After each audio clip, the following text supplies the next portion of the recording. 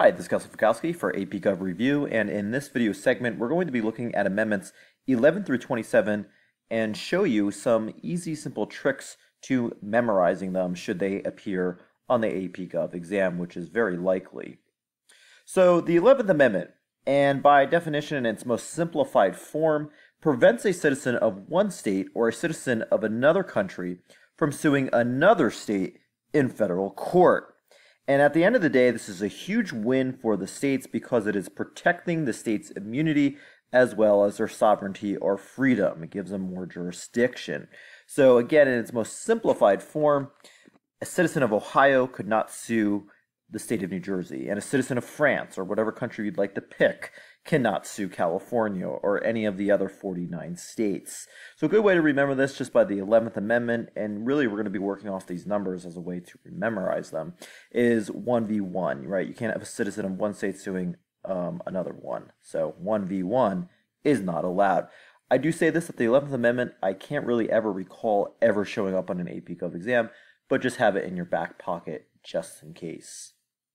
All right, the 12th Amendment, this by definition, members of the Electoral College, which is used to select the president, must cast two separate ballots, one for the president and another for the vice president.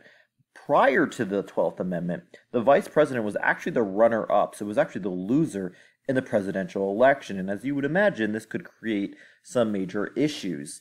And just look at the election of 1800 as a reason why the 12th Amendment was needed, hence Aaron Burr. So a good way to remember this with the 12th Amendment, one ballot, two ballots, right? So one ballot for the president, the second for the vice president.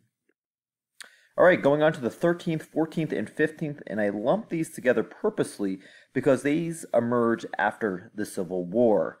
The 13th Amendment, simply all you need to know is now slaves are free. Slavery is completely abolished in its entity, at least on paper. 14th Amendment is dealing with citizens, and Unit 6 is all about the 14th Amendment. In particular, it is known as the Equality Amendment, and again, this is in a very simplified form, again in the 6th unit, and there are multiple videos on this on my YouTube channel that deal with many equality cases. This has been a major issue and a major amendment for Supreme Court cases, but again, in its simplified form, all naturalized or citizens born in the United States are guaranteed citizenship rights in equal protection, meaning that specifically equal protection, you can't enforce the law one way for somebody and differently for another person, regardless of your race, ethnicity, in terms of how the 14th Amendment has been interpreted over time, that the law has to be applied equally. It provides equal protection for all naturalized and citizens born in the United States. So that is the Equality Amendment. And then the 15th Amendment simply guarantees the right to vote, that it cannot be denied or abridged as the result of race, color, or previous condition of servitude, meaning slavery. So this was a big amendment for giving former slaves now the right to vote. A good way to remember the 13th, 14th, and 15th Amendment is that free citizens can vote, or free citizens vote. Free because they are now free.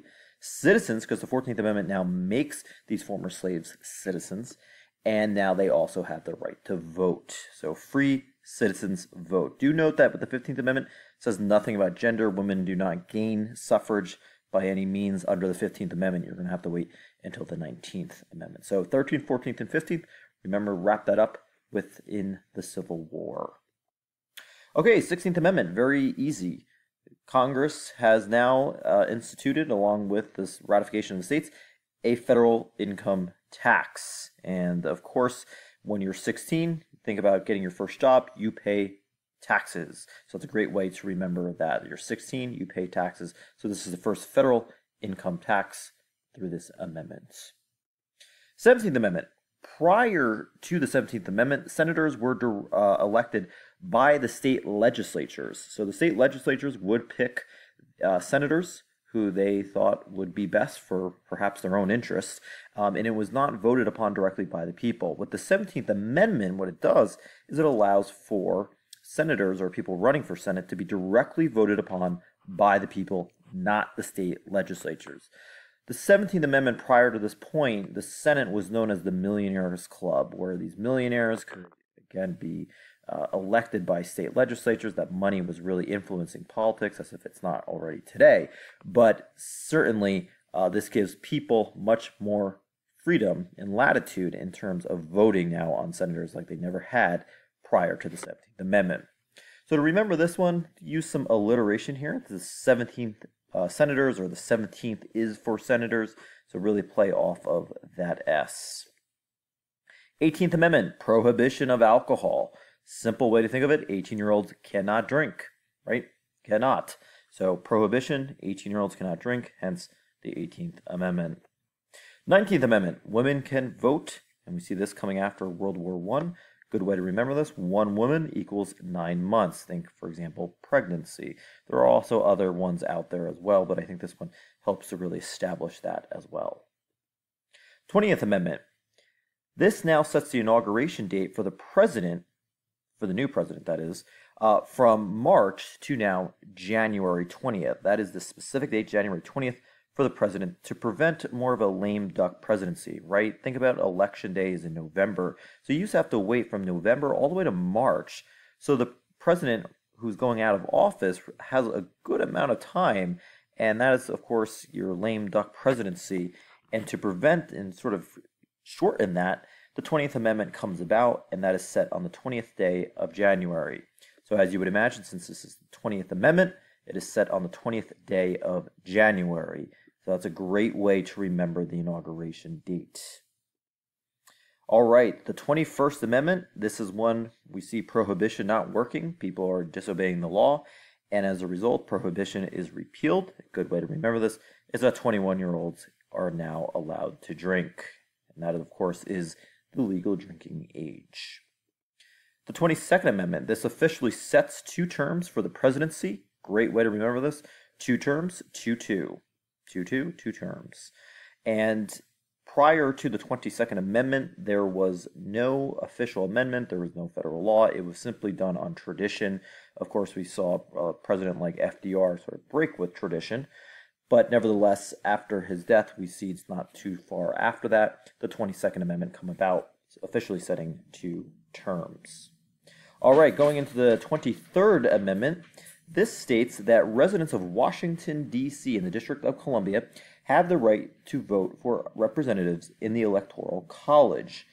It's important to note that they still have no representation in Congress. That's why if you look at their license plates, they have a great motto, taxation without representation, because they do not have any representation in Congress. However, the 23rd Amendment does extend their right to vote for the president in the Electoral College only.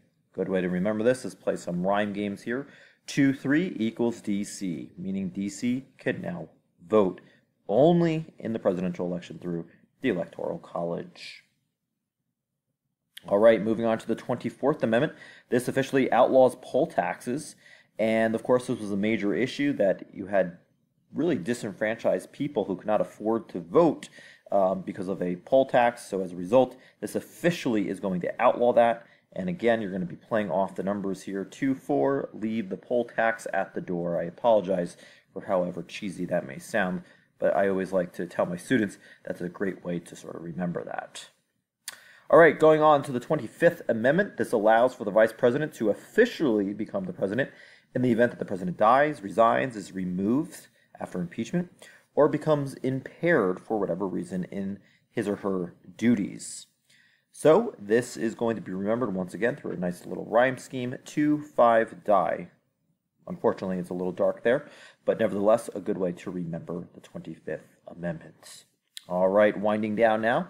26th Amendment officially allows 18-year-olds to vote. In some of the historical contexts, while this may be more appropriate for AP U.S. history, but of course is relevant here, is that you had 18-year-olds, going into Vietnam, being drafted, and, the thought process was, well, they can shoot somebody, but they can't vote for their own country, so that's one of the impetuses behind the 26th Amendment, and as a result, 18-year-olds will now have the right to vote. Good way to remember this. Play off of the 8, 2 plus 6, 8, add 10 to it, you get 18 in a weird math way.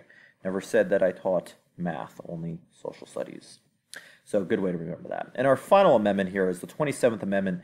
It's our last amendment. While there have been many other amendments proposed, they have never been officially ratified, such as the Equal Rights Amendment. But nevertheless, the 27th Amendment states that Congress cannot raise its salary during the current term. It takes effect the next congressional term. So a good way to remember this is that this is the last amendment, and the last thing we want is Congress raising its own pay. So again, those are the 11th through the 27th Amendment. Hopefully you can try to use some of these ways to remember them. They can be a little cumbersome, but at the end of the day, these are, for the most part, pretty straightforward. These are ones that you might see on the AP Gov exam, and best of luck if you do. Thanks for listening.